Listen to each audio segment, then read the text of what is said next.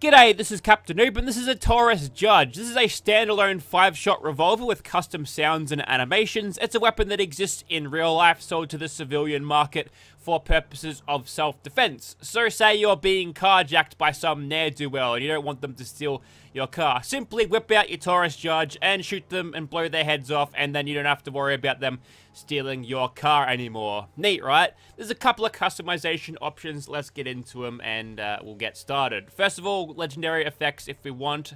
Instigating would be great on this thing. Also explosive in a way, and this thing is going to be pretty awesome, but we'll leave that one for now and we'll move on to the next thing, which is a damage slider. You can get yourself +0 damage or all the way to +80 damage, which if you look closely at the numbers, that's actually hitting for over 100 extra damage when you do that. So that might be some weird scaling with a gunslinger there, but 286 damage is pretty nice. But in third place, we've got the receivers. So this is where it gets a little bit more interesting, because you've got a choice between the two best receivers here.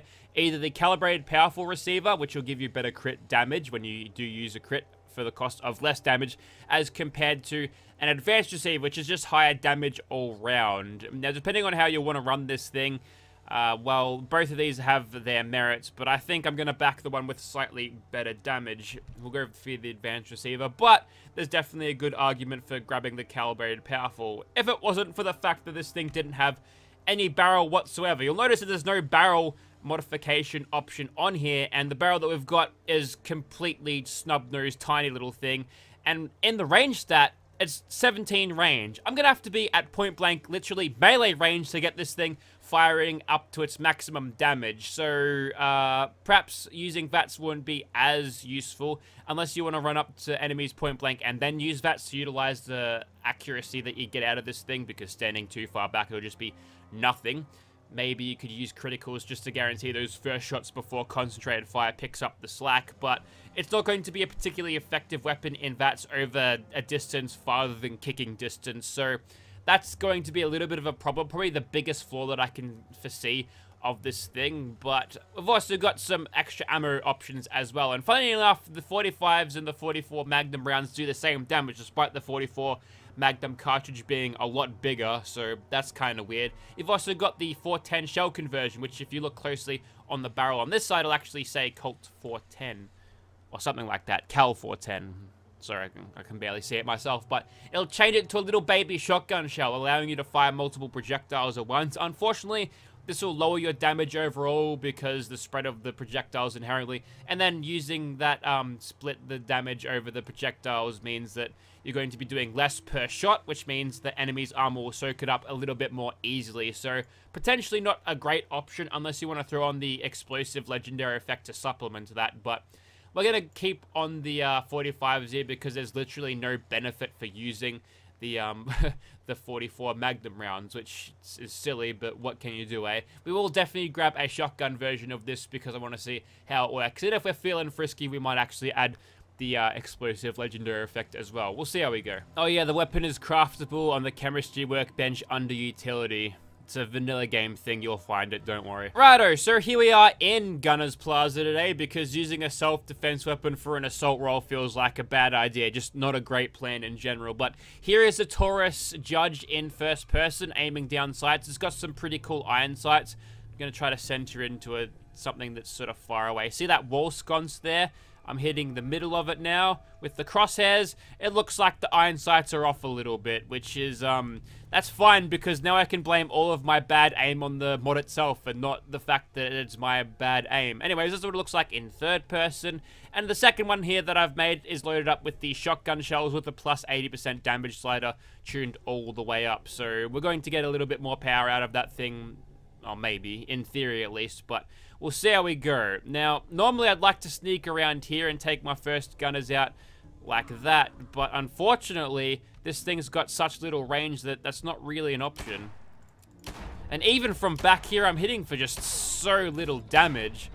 So, we got a little bit of a problem here. Now, the way we're probably going to have to do this is just let them get to point blank range and then just try to aim for the heart or something. Maybe if we get a cheap little headshot here and there, we can do a pretty good job at taking them out. But again, we've only got a 5-round magazine cylinder. So if we miss any of these shots, the rechambering time, again, is not that good either. feel like even from there, I understand that's a Gunner Brigadier, but even from there, I'm doing very little damage with the headshots.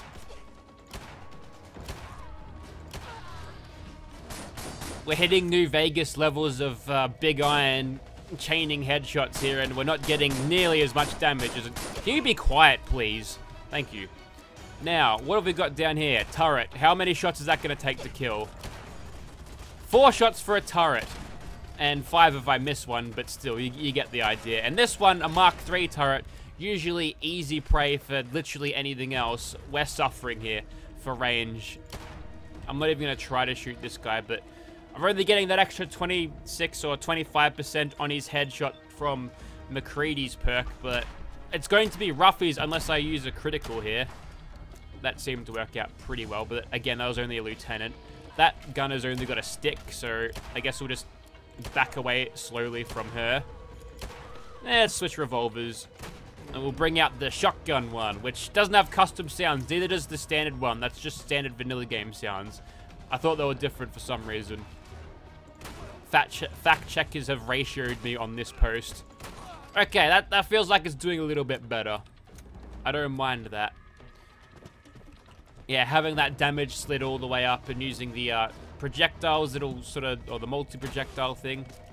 Although not being able to kill a gunner private in one shot is potentially troublesome. But now is the time to utilize gun-fu.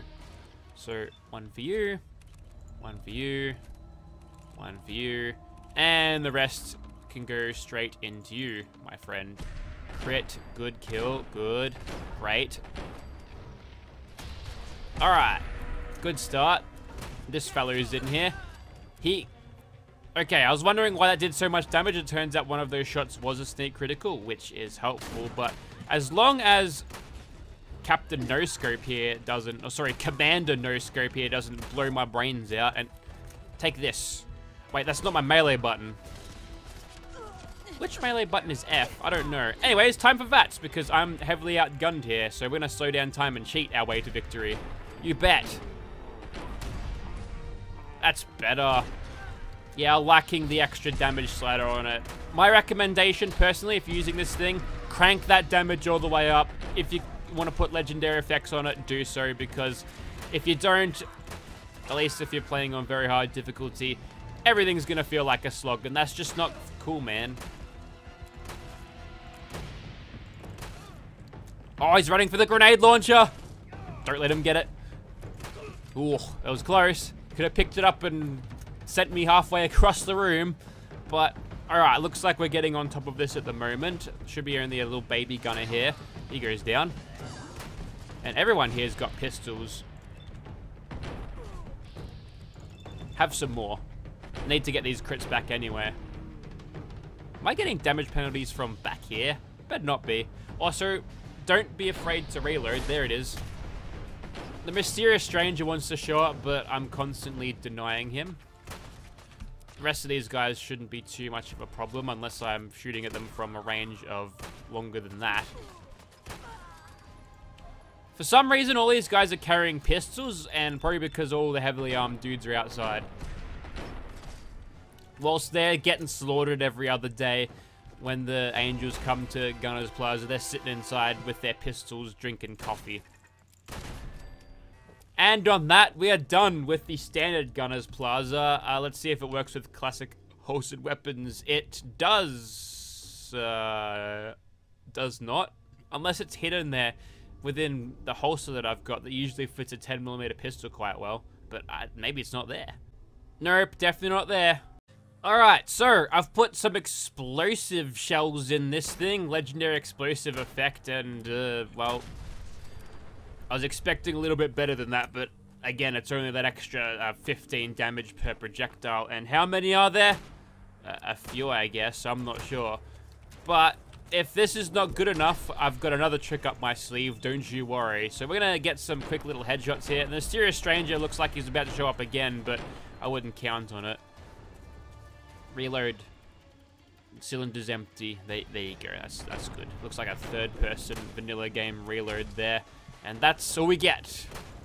It's okay damage, but this is not going to This is not going to get us over the line anytime soon. I don't think we can win this DPS race unless he continues to throw rocks into the ground just in front of me. Which he might, you know. Oh, I've got some cover here. Problem is, though, this cover is probably going to be super out of range for my gun. Like, way too out of range. Or he's going to drop his anchor on me. That's fine, I suppose. Maybe we'll use this thing. Alright.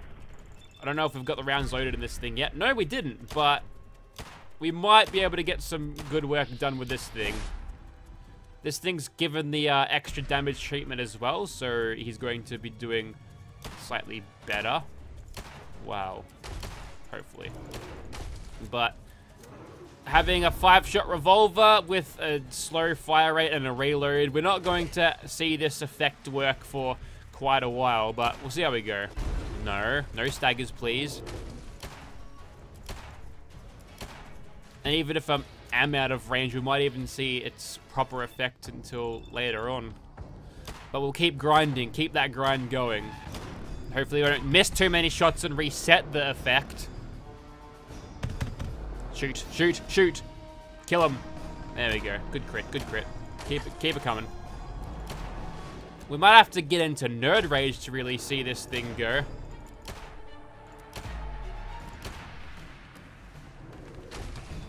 Nice, dodge that one. Got a full AP bar, we may as well use it. We're gonna be taking roughies until we get to about the 3rd shot. And then we can start shooting. Whenever you're ready, just reload it. Yep, good. Just a bit of a fallout bug there, don't worry. And now we're seeing some momentum.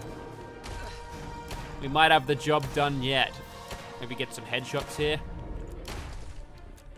The question is, can I out DPS him at this stage? It's looking like a solid yes at the moment. As long as we can keep dodging his attacks like some sort of stupid Dark Souls boss, then I think we'll be fine. Come on, mate. There we go. And one swift shot to the head. He goes down, and the job is finished. And I think that is about it for the Taurus Judge. Sometimes, well, I don't like revolvers in this game. I haven't found a modded revolver that I like so far. They always seem to be just too slow, too weak. But then again, I'm always using automatic rifles and sometimes suppressed LMGs. So, you know, it's hard to beat the power on these things, but the appeal just with revolvers in general just isn't there. And it's sort of carried over to Fallout 76 as well. You could do reasonably well with revolvers in Fallout New Vegas to an extent. The hunting revolver from that game did alright damage, but I guess it's the same thing too. But not a fan of revolvers, but I can appreciate the work that went into this mod, and I do think it's a mod worth looking at. If you are into revolvers, maybe you got this thing in real life, you want to shoot some super mutants with it, then get it, download it. Link will be in the description if you're interested. Thank you very much for watching, guys. I'll see you next time. Oh, wait, hang on. That's all I've got for today. Go away now.